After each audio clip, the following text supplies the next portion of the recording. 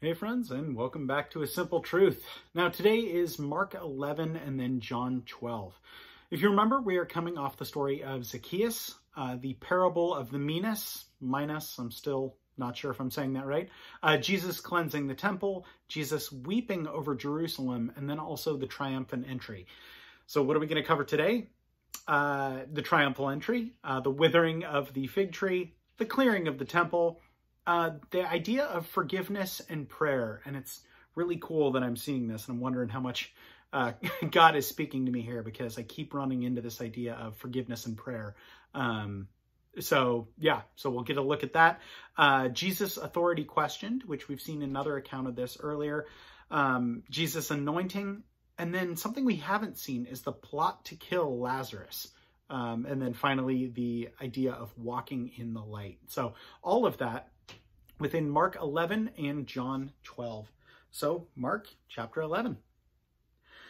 Now, when they drew near to Jerusalem, to Bethphage and Bethany at the Mount of Olives, he sent two of his disciples and said to them, "Go into the village opposite you, and as soon as you have entered it, you will find a colt tied on which no one has sat. Loose it and bring it. And if anyone says to you, 'Why are you doing this?' say, 'The Lord has need of it,' and immediately he will send it here." So they went their way and found the colt tied by the door outside on the street, and they loosed it. But some of those who stood there said to them, "What are you doing, loosing the colt?" And they spoke to them, just as Jesus had commanded. So they let them go.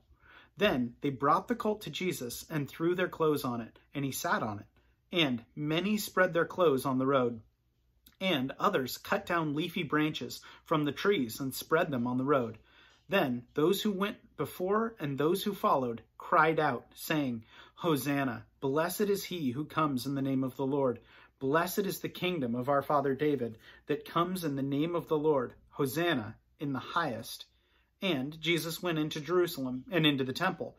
So when he had looked around at all things, as the hour was already late, he went out to Bethany with the 12. Now the next day, when they had come out from Bethany, he was hungry. And seeing from afar a fig tree having leaves, he went to see if perhaps he would find something on it. When he came to it, he found nothing but leaves, for it was not the season for figs. In response, Jesus said to it, "Let no one eat fruit from you ever again." And the disciples heard it.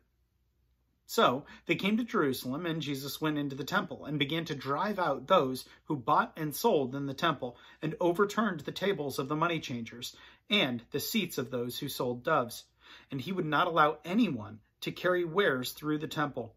Then he taught, saying to them, "Is it not written, 'My house shall be called a house of prayer for all nations'? But you have made it a den of thieves." And as the scribes and chief priests heard it, and sought how they might destroy him, for they feared him, because all the people were astonished at his teaching. When evening had come, he went out of the city. Now in the morning, as they passed by, they saw the fig tree dried up from the roots. And Peter, remembering what he said to him, "Rabbi, look, the fig tree which you cursed is withered away." So Jesus answered and said to them, "Have faith in God. For assuredly, I say to you, whoever says to this mountain, 'Be removed and be cast into the sea,' and does not doubt in his heart, but believes that these things that he says will be done, he will have whatever he says. Therefore I say to you, whatever things you ask them when you pray, believe that you receive them, and you will have them. And whenever you stand praying, if you have anything against anyone, forgive him, that your Father in heaven may also forgive you your trespasses. But if you do not forgive, neither will your Father in heaven forgive your trespasses." Then they came again to Jerusalem, and as he was walking in the temple, the chief priests and the scribes and the elders came to him. And they said to him, "By what authority are you going and doing these things? And who gave you this authority to do these things?" But Jesus answered and said to them, "I will also ask you a question, then answer me, and I will tell you by what authority I do these things. The baptism of John, was it from heaven or from men? Answer me." And they reasoned among themselves, saying, "If we say from heaven, then he will say, 'Then why did you not believe him?' But if we say from men," they feared the people, for all counted John to have been a prophet indeed. So they answered and said to Jesus, "We do not know." And Jesus answered and said to them, "Neither will I tell you by what authority I do these things." And then John 12. Then, 6 days before a Passover, Jesus came to Bethany, where Lazarus, who had been dead, whom he had raised from the dead. There they made him a supper, and Martha served, but Lazarus was one of those who sat at the table with him. Then Mary took a pound of very costly oil and spikenard, anointed the feet of Jesus, and wiped his feet with her hair, and the house was filled with the fragrance of the oil. But one of the disciples, Judas Iscariot, Simon's son, who would betray him, said, "Why was this fragrant oil not sold for 300 denarii and given to the poor?" This he said, not that he cared for the poor, but because he was a thief, and had the money box, and he used to take what was put in it. But Jesus said, "Let her alone. She has kept this for the day of my burial. For the poor you will have with you always, but me you do not have always." Now, a great many of the Jews knew that Jesus was there, and they came, not for Jesus' sake, but that they also might see Lazarus, whom he had raised from the dead. But the chief priests plotted to put Lazarus to death also, because on account of him many Jews went away and believed in Jesus. The next day a great multitude that had come to the feast, when they had heard that Jesus was coming to Jerusalem, took branches of palm trees and went out to meet him, and cried out, "Hosanna! Blessed is he who comes in the name of the Lord, the King of Israel." Then Jesus, when he had found a young donkey, sat on it, as it is written, "Fear not, daughter of Zion. Behold, your king is coming, sitting on a donkey's colt." The disciples did not understand these things at first, but when Jesus was glorified, then they remembered that these things were written about him, and that he had done these things, and that they had done these things to him. Therefore, the people who were with him, when he called Lazarus out of his tomb and raised him from the dead, bore witness. For this reason the people also met him, because they heard that he had done this sign. The Pharisees therefore said among themselves, "You see that you are accomplishing nothing. Look, the world has gone after him." Now, there were certain Greeks among these who came up to worship at the feast. Then they came to Philip, who was from Bethsaida of Galilee, and asked him, saying, "Sir, we wish to see Jesus." Philip came and told Andrew, and in turn Andrew told Philip and Jesus.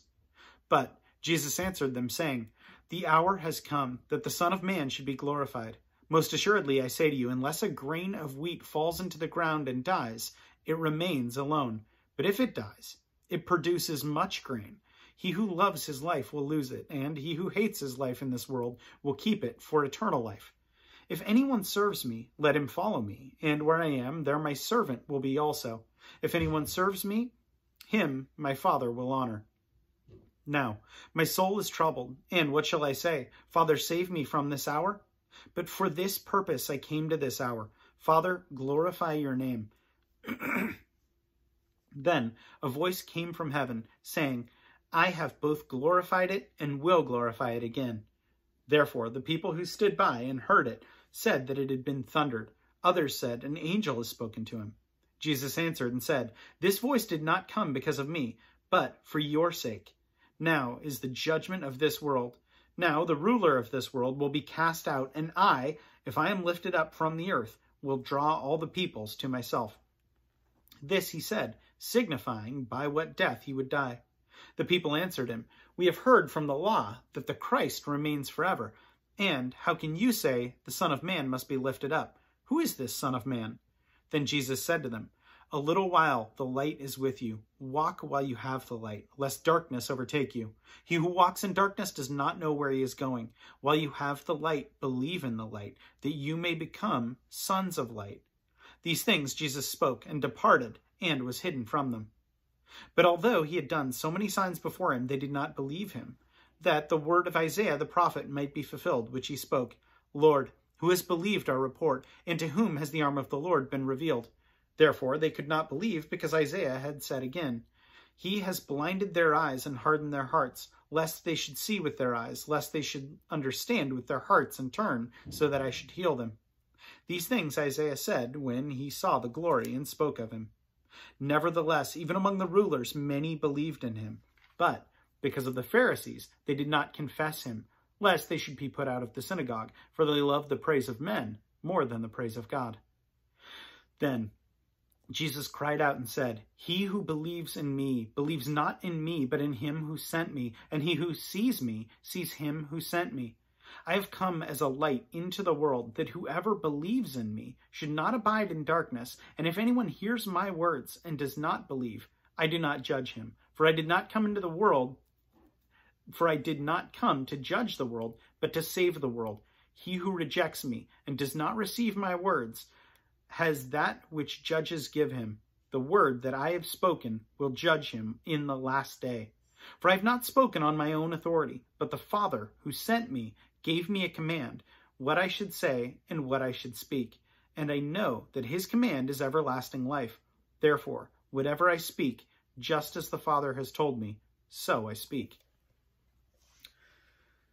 So from that one, the idea that Lazarus was sought to be killed, I thought was really interesting.